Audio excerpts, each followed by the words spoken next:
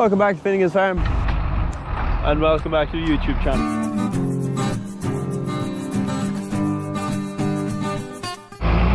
So in today's video I want to give you an update on the cows, and we got back out on the land. As you can see, Alan and John have been busy the last week doing a bit of ploughing. It's a bit sticky, but it's not bad.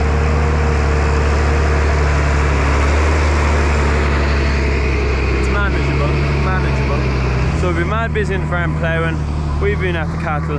Cows are calving. We're over 100 cows calved now, and it's just been crazy. John B's obviously in the A410 7-furrow reversible plough, and then Alan was up here earlier with the 250R on the reversible plough. A410 just hasn't come out yet. It just hasn't woke up yet. It's just a little bit tired, so we'll leave it for a while, and then we'll bring it out when the work needs to be done. And in the middle of us being flat out calving cows, Hubble just decides to leave us. He goes with Dad to Austria to the case factory. Show you a few clips of that now. Dad would have went over with the phone and videoed a bit, so I'll show you a few clips from that now.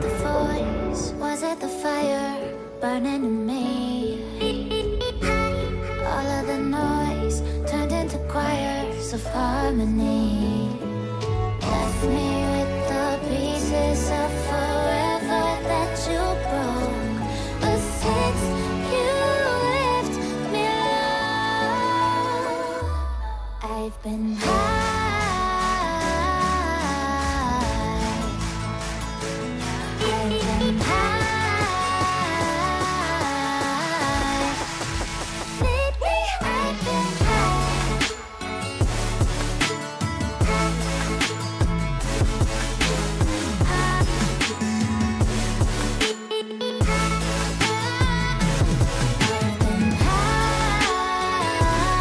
I think Hubble fell in love with the 260, so it could be Hubble 260 instead of 240.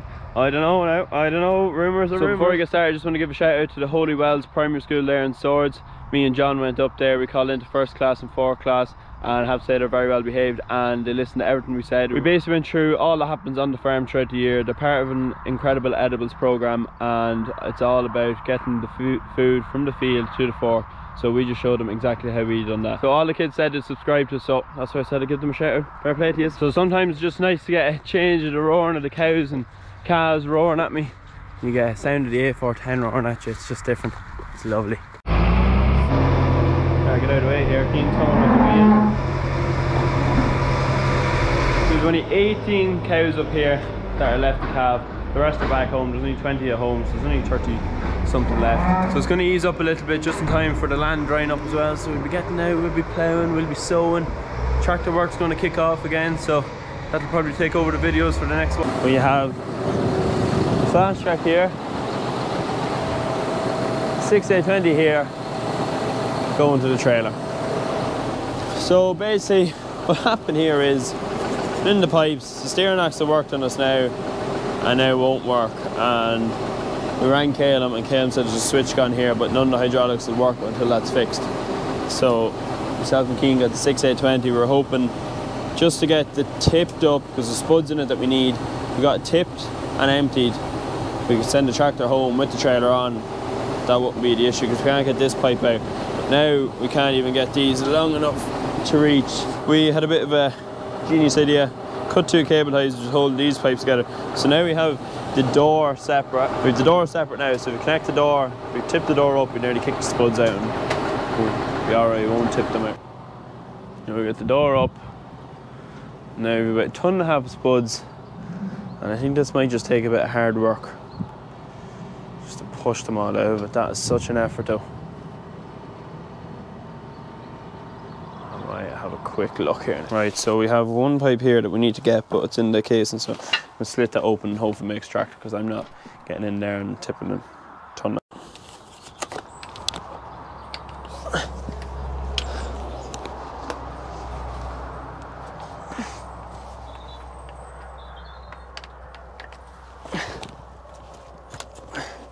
Right, now be careful with that, because it's under pressure, but try tip or two there.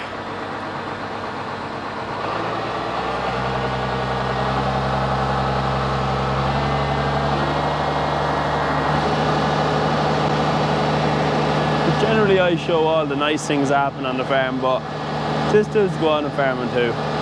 Mess. We had to drop the 6820 off the dive feeder. get it close enough to get in the pipes, but we're laughing now. So they're actually working up the road for Keane. Keane brought it up and obviously locked the steering on the road, but then it just wouldn't release. So Shane Keener, drop her down and get these pipes out. At least the fast track can go home on it, and then we just need to put in that switch, release that pipe, get the trailer. As you can see, the plastic has been on that for a while. It's just handy to keep all the pipes together, but sometimes you just need to get the pipes separate, and that was one of the moments we needed it. Now, that has actually been an intermittent problem on our fast track, but now, because it worked on the way up, and I think the switch is fully gone now, it won't come back on, so yeah, we just need to fix it. We just let it go on too long, so. So myself and Alex are just up here feeding cows, bedding cows, and who rocks into the yard? One day on the job he's ploughing, he's already looking for treatment. We'll go over here now and see what's going on. That's what the experience gets John you. B.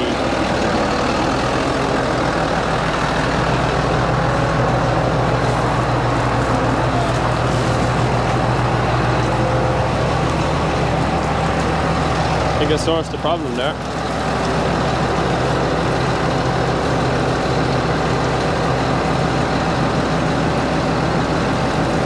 Trying to find the hole now. So we think we have the diagnosis of the problem.